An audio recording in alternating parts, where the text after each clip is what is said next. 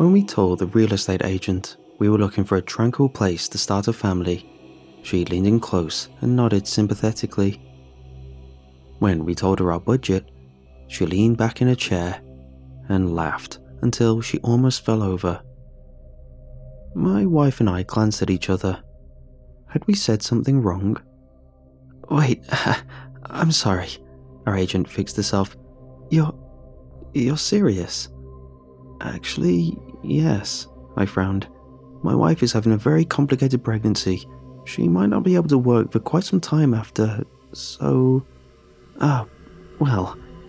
The agent looked out the window with a 1,000-yard stare. I didn't mean to laugh. It's just, the most you can get for that amount around here is a cardboard box. Utilities not included. She sighed. When's the baby due again? Any day now, my wife smiled. But it was more like a grimace. I could tell she was in pain. I squeezed her hand. We'd wanted to start a new journey in our life together, but we hadn't imagined it would be like this. Maybe I showed more pain than I meant to. Maybe the real estate agent just wanted to get rid of us. Whatever the reason, she sighed again and pulled a worn binder from a filing cabinet. At first, I thought I was misreading the page she showed us. There were several offers, all for the same neighborhood, all within our price range. What's the catch? My wife crossed her arms over her round belly. I nudged her, trying to hint that we couldn't afford to be picky. But she had a point. We didn't want to raise a child in a dangerous neighborhood if we could help it. Why don't we take the drive over and you two lovebirds can have a look for yourself? It wasn't a Mr. Rogers neighborhood, but it wasn't a crack den either. The houses were older and a little on the small side, but overall, Sycamore Court seemed like exactly the sort of calm, out-of-the-way spot we were looking for. There were at least 3 houses for sale nearby. It seemed like we could have our pick. My wife, Cara, however, was still suspicious. We made several trips back to the neighborhood at different times of day, but didn't see anything that set off alarm bells. The only strange thing, in fact, was a sign nailed to a large dead tree at the entrance to the cul-de-sac. Sycamore Court, quiet hours, 8 p.m. to 10 a.m. Oddly, the sign faced inward, away from any visitors and toward the residents. That's a little draconian, don't you think? My wife muttered the night we noticed it. 14 hours of silence? At least they don't have an HOA, I muttered. Don't worry, I checked. And anyway, you don't want a bunch of college parties or barking dogs keeping up the baby, right? My wife nodded, but her eyes lingered on the homemade sign as we drove away. On move-in day, a week later, I caught her staring at it again. Does that sign really bother you so much? I asked, wiping sweat from my forehead. It's just odd, that's all. Cara lay her head on my shoulder as I took a break from cardboard boxes and second-hand furniture. I get a bad feeling about it. Then again, I don't know what I'm feeling half the time these days. I'm just ready for this to be over. I know, honey, Hey there, neighbor. A bald guy with jug ears and a plaid shirt waved to us.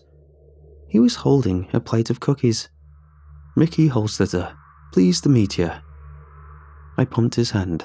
My wife thanked him for the cookies. You might not get too many folks coming to welcome you, so I thought I ought to... Oh? Cara and I exchanged a glance. Why's that? Sycamore Court's a busy place. Lots of movement, you know. People coming and going. Everybody but me. Mickey shrugged. He almost looked sad. Well, me and Miss Crabtree. Our new neighbour indicated a dumpy-looking house halfway down the street. She lives there, Miss Crabtree. Miss Crabtree and her cats. I reckon we got more cats than people living on Sycamore Court these days. Mickey laughed to himself. Well, you folks take care now. I gotta get back. Lots to do. Keep him busy, you know. Keep him busy. Mickey Holstetter was definitely that. Busy. Between loads of boxes, I watched him wash his car, wax his boat, get on the roof to inspect his shingles, and clear out his gutters. The guy's house practically sparkled, but I felt a little bad for him. He seemed lonely. I made a mental note to bake him something in return as an excuse to swing by and check on him. "You should have asked him about the sign," my wife remarked, as we sipped lemonade and watched the sunset from our porch. "Yeah," I yawned. "Maybe next time." We were too exhausted to talk, but as a distant clock struck 8 p.m, our new neighbours treated us to a spectacle that, I later learned, was an almost nightly occurrence. The retiree working on his classic car checked his watch, panicked, then unplugged his radio. We watched him put his tools away, very gently, without so much as a clatter. A no-nonsense mother scooped up her 2 children from the yard with one hand and muted a television by remote with the other. Our nearest neighbour had been trimming his lawn with a push mower. Leaving his yard 1/3 cut, he rushed the mower to his garage. When he lowered the door, we noticed he'd placed foam core below it to muffle the sound. All up and down the street, the humdrum background noise of suburban life were cut off as if by a guillotine. "They take their curfew seriously, I guess," I tried to joke, but my voice was swallowed by the sea of silence. Not even the birds on the power lines cawed. I glanced over at Kara. She was clutching her stomach. "I think," my wife grunted, then passed out. Only then did I notice the spreading bloodstain between the thighs of her sundress. I sped down the street so fast I almost ran over a pair of cats crossing the street. I didn't care. My thoughts were with my wife, Kara, our unborn daughter, Tess, and getting her to the emergency room as quickly as possible. And that was how we came to spend our first night in our new home, not in the master bedroom, but in the hospital. The next few days were a nightmarish maze of doctor visits, insurance calls, and awful, awful waiting. I forgot all about the strangeness surrounding our new house. I think we even forgot we had a new house. My whole world was just Kara, Tess, hospital intercoms, and bitter coffee in styrofoam cups. When Kara and Tess were finally given the all-clear to leave the hospital over a week later, there was a surprise waiting for us on Sycamore Court. Another one of the "for rent" signs was gone. In its place was an orange sofa, a bunch of sunburned guys in polo shirts and baseball caps, a boombox, and a game of cornhole. Greek letters hung over the door. A fraternity was setting up its off-campus party house in our neighborhood. After getting Kara settled in bed, I returned to the porch to observe how things developed. Just like when we moved in, Mickey Holstetter brought over some baked goods. The frat guys offered him some beer from their cooler, although they didn't seem to pay much attention to what he was saying. Mickey kept pointing at his wrist where a watch should be, trying to emphasize something, but somebody inside had pulled up the big game on a flat-screen TV. With thumbs up and finger guns, the brothers left Mickey Holstetter standing crestfallen in an empty yard strewn with beer cans. It was almost 2 a.m, and the bass from their speakers was so loud it was rattling the window panes. I felt like a grumpy old man as I peeked out the blinds. "Harry! Harry! Harry!" the crowd was chanting. A tanned, shirtless guy with frosted tips and a body of a Greek god smiled, waved, and did a keg stand on the porch. He'd already had too much though, and a couple of seconds later, beer, and maybe his lunch, was dribbling down Harry's chin. He was about to fall and split his head on the concrete. The moment the keg flipped, a big guy with Coke bottle glasses and a huge fro ran up, scooping Harry into his arms, an oversized puggy toddler with six-pack abs. "Theo! Theo! Theo!" the crowd chanted, as Theo, apparently, carried Harry to the couch and lay him in a position that would prevent him from choking. My wife groaned and rolled over. The baby wailed. I wondered how long these new tenants would last. It turned out I didn't have to wonder. for long. The frat house stayed quiet throughout the next day, and the next.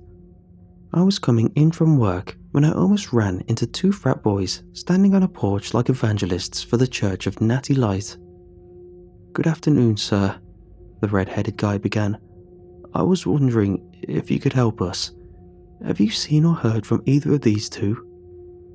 His friend, a bald guy with a stud earring, showed me an image of two smiling young men at a football game. Two young men I recognized. "They're Harry and Theo," the redhead explained. "Our brothers. They're renting the house for us. I mean, they were. But they've been missing ever since the inauguration party. Have you heard anything?" I shook my head. I felt sorry for the two grinning faces in the photo, but I had a wife and child to take care of, and I was already exhausted. The strain of the past week had hit me with a brain fog that, looking back, probably kept me from noticing things I should have. Like the cats. Just as Mickey Holstetter had said, it sometimes felt like there were more cats than people on Sycamore Court. "Have you met Harry and Theo?" Kara asked me one evening. "What?" I asked, sure I hadn't heard right. "Harry and Theo," she chided. "The cats." Sure enough, two kittens were huddled beneath a front porch swing where my wife relaxed. One was tan and lean with golden hair around his ears. Harry read the tag on its collar. The other was chunky with puffy hair and a pattern of black hair around his eyes that almost looked like glasses. I shivered. I didn't check his collar, but I was sure it had read Theo. Harry and Theo were the names of the two frat boys who went missing. "Ah," Kara wrinkled her nose. "That's dark." I sat up, stared as three dark shapes rushed us.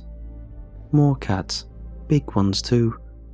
They circled around Harry and Theo like playground bullies. They growled, and I imagined what it would feel like to be threatened by something 3 times my size with sharp claws. Before either of us could intervene, all 5 cats scampered, and Tess, awoken in my arms, started to wail. With an uneasy look at Miss Crabtree's house, we scampered inside. After all, it was almost 8 p.m. A few days later, the big Greek letters and orange sofa were gone. The for rent sign was back up in the yard of the ex-fraternity house, and 14 nightly hours of silence had been restored to Sycamore Court. Well, most of Sycamore Court anyway. In our house, we had Tess, a little scream box who couldn't care less about signs or curfews. Everyone had warned us about what life was like with a newborn, but the experience was something else. To make matters worse, something kept waking up the baby. Maybe it was just the sleep deprivation, but every time I ran back to check on Tess, I thought I saw something scurry away from the window. I was about to ask Kara if we could afford a baby monitor, when I heard a knock at the door. Or rather, I heard a soft tapping and noticed a shadow on the porch. I realized I'd gotten used to not seeing, and especially not hearing anyone after 8, and it set me on edge. I gripped the baseball bat I kept in the umbrella stand as I unlatched the door. Mickey Holstetter's big friendly eyes blinked at me. "Hey neighbor, shh," Mickey cut me off. "Let me in, I gotta talk to you." I scoffed, but I did as I was told. It was all so strange. I closed the door and crossed my arms, impatient to get this over with and get back to my crying daughter upstairs. "Look, Mickey's eyes darted around the room like he didn't know where to begin. "You gotta shut that kid up." "Excuse me," I snapped. "You saw what happened to those college kids, didn't you? You want it to happen to you? Are you threatening me?" I realized that I was still holding the bat, and my knuckles had gone white around its handle. "No," Mickey yelled. "Nobody, no. I'm helping you. I mean, Jesus, I shouldn't even come over here. If she finds out..." "She?" I demanded. "Who is she?" "Look, I gotta go," Mickey whispered. "I don't care what you have to do. soundproof the room, move it to the basement, gag her for all I care. But if you don't do something quick." With a nervous little shrug, he was at the door. "Who was that, honey?" Kara called down the stairs to me. "Just Mickey, babe." I stalled, trying to find a diplomatic way of telling my wife that at least one of our neighbours was a dangerous nutjob. I was so zoned out that I didn't notice what was happening outside until it was too late. Through the peephole, I watched Mickey Holsteter's lonely shadow pass under each streetlight on the way back to his house. But he wasn't alone. By the third or fourth pool of light, I noticed the dark, lithe forms stalking our eccentric neighbour. Dozens of cats were right behind Mickey, and he had no idea. Mickey Holsteter never made it to the 6th streetlight. This time, it was the police going door to door, and they didn't like when I asked questions back. "Don't you think it's a little odd that there have been 3 disappearances here in the last, month?" "People go missing all the time," the officer retorted. "And don't worry, sir, there's no sign of foul play. And I'd venture that a lot more folks than that have gone missing in this same neighbourhood, haven't they, officer? I bet if I look up the data, statistical anomaly has to happen somewhere, right?" When I kept protesting, the cop got in my face. "Look, guy, we got limited resources, alright? Gotta put them towards cases we can actually solve. Otherwise, bye-bye funding. Non-violent missing persons ain't that type of case." "I'm sure you don't want to obstruct our investigation," his partner leaned in menacingly. Upstairs, Tez started to howl again. I let it drop. It wasn't easy, but I convinced Kara to move Tez's cradle to the basement, which meant one of us had to sleep down there too.